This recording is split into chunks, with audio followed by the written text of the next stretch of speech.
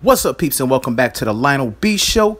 If this is your first time tuning into the channel, don't forget to like, comment, and subscribe on the videos. And if it's your first time checking out the channel, man, make sure y'all click on that notification bell button so anytime I drop a brand new video, y'all be the first ones to get it. Now, Nicki Minaj, Tekashi 6ix9ine, and Kanye West, man, they had a music video scheduled, man. They were on set.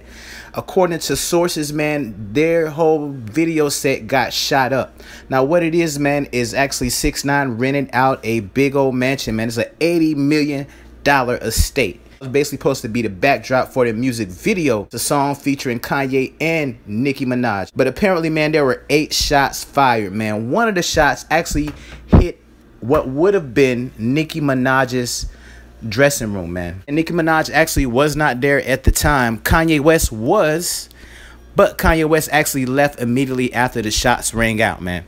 Now, everybody knows that, man, Tekashi 6ix9ine has been in a heated beef with YG, and of course you in LA doing a music video.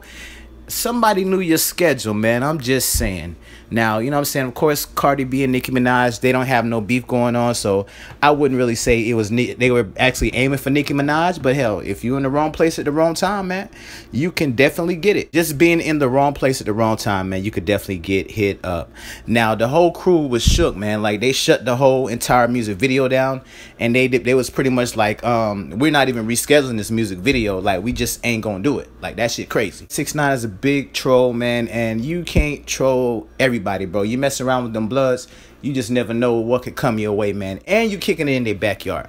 Now, you know what I'm saying? Now, all this is gonna do is further escalate the situation, you know what I'm saying, between the trolling, man. Like, you just really gotta be careful. 6ix9ine was recently into a heated exchange with Slim 400 and YG at Complex Con, and it looks like this is just escalating. So I mean, but you know, the thing about it is 6ix9ine not only are those his enemies, but 6ix9ine also has a lot of other enemies as well out there in LA, out there in Cali, in Chicago. He's got enemies all over the place, bro. It's definitely no telling, man, who actually pulled the trigger. But if they shot 8 times, they definitely was intending to kill somebody, man. That was not a warning shot. As you can see from the bullet right there, the bullet actually went straight through and it hit the bedroom. Now, that's a big ass hole, man. So somebody definitely had a high caliber weapon, and they were definitely aiming to kill. So y'all let me know what y'all think about this, man. Who do y'all think pulled the trigger? Who y'all think was behind it? Drop a comment.